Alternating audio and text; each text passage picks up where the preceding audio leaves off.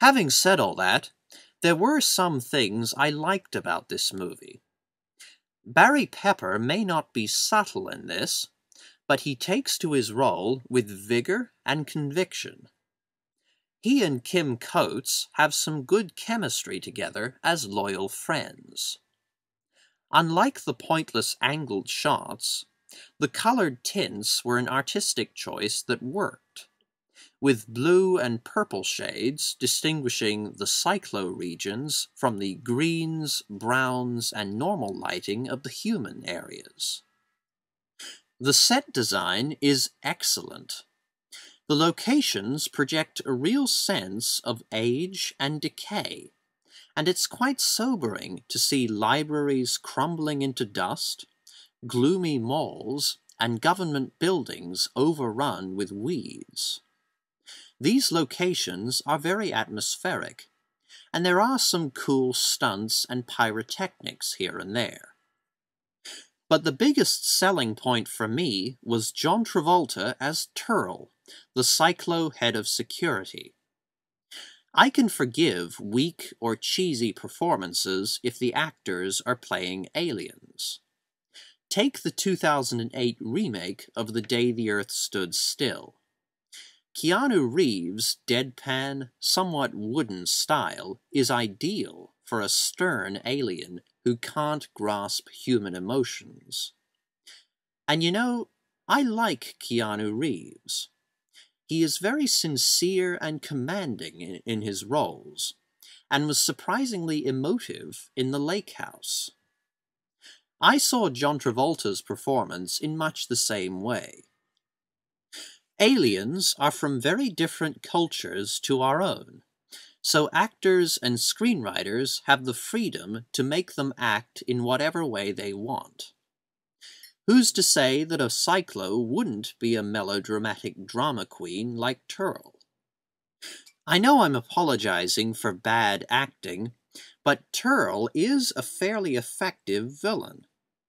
He may be clueless when it comes to man-animals, but Turl is snide, arrogant, and devious in his dealings with the humans and Cyclos. Despite their tall stature, the rest of the Cyclos are not threatening, but Turl is a sinister figure. Travolta's hammy malice was more intimidating than it had any right to be.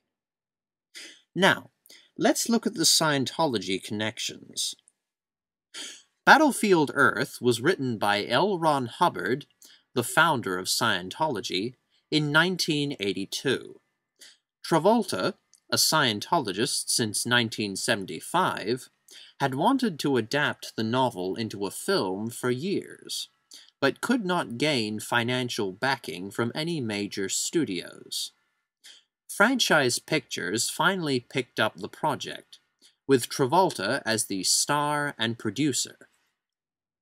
Former Scientologist Lawrence Wolfersheim claimed that the filmmakers implanted advanced subliminal messages to instill in viewers a revulsion of psychiatry and influence them towards Scientology. Frankly, I don't see it. If I could be serious for a moment, I'm very much a materialist when it comes to the mind. For me, the soul is the sentient, self-aware product of the complex chemical and electrical processes in our brains. In my view, the soul has an organic basis, and if something is wrong with the wiring, a mental disorder will be the result.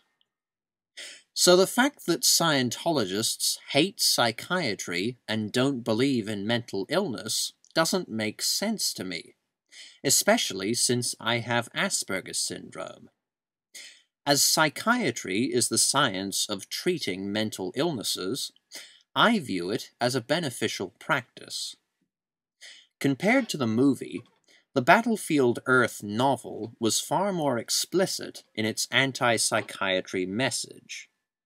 The ruling caste is known as the Catrists, which sounds similar to the word psychiatrist. The catrists treat the rest of the cyclo race as mental patients and use mind-controlling surgery to maintain obedience. A good cyclo mentions churches that meet in secret and, much like the Church of Scientology, are opposed to psychiatry. The film has none of this. The cyclos have no backstory beyond the slow text crawl in the beginning, and the film makes no reference to psychiatry as good or bad. The name cyclo sounds vaguely like psychologist, but that's it. There's no subliminal messaging, it's just bad writing. Battlefield Earth is just a bad, dumb science fiction movie. It's dumber than most, but has the laughable pretension of trying to be the Schindler's List of sci-fi, in Travolta's own words. With great sets, some decent performances, and Travolta acting goofy and intimidating at the same time, Battlefield Earth is a couple of stars better than something completely irredeemable like the Wicker Man remake. Whether you think Scientology is a harmful scam or a legitimate religion, the film doesn't promote the church, so it's safe and inoffensive. It's certainly better than Avatar. The one from Singapore, that is. I liked some parts of the movie, but it is still terrible. I'm giving Roger Christian's Battlefield Earth 2.5 stars out of 5, which is probably the highest rating it's ever gotten in history. But that isn't saying much. In the pantheon of bad movies, this wasn't too bad. Thank you for watching. And remember, Xenu is watching. Cheers.